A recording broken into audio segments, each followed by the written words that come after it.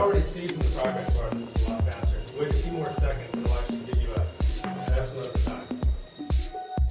This is the same kind of work when you're cutting in a small definition. That's part of the overall experience that we're trying to bring to the consumers as well, the GPU and CPU co-processing.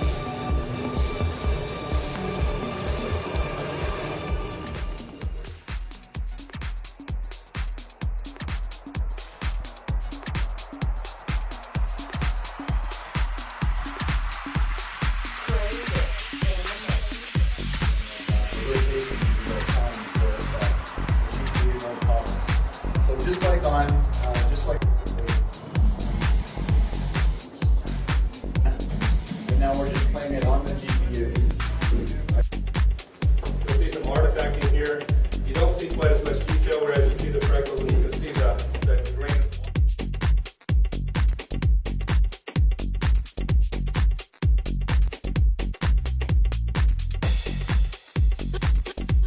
Video on your own hard drive, or you can share it to YouTube.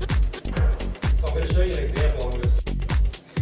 So one of the first things I might want to do is lighten it up a little bit. I can turn the light up. I can sharpen it on video. Just shorten this up a little bit. Anybody can do it.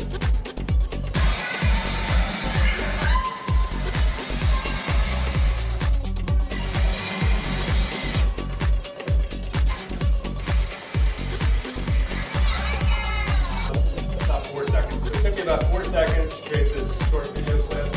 And drop the video clip on my desktop. Now, to contrast that, I'm going to show you how we can do it on the CPU. So again, it's CPU and GPU co-processing, but if you don't have the right GPU, you can still do it just on that.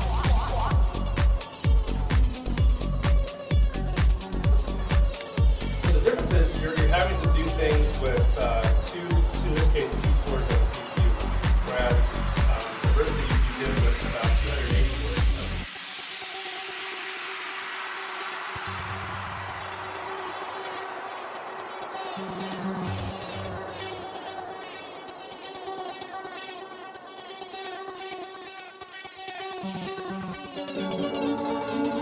So if you can demo, I can actually take control of it. I'll show you again. This is not a video, it's actually real-time simulation. See how the smoke actually interacts with itself, interacts based on the velocity, and interacts with the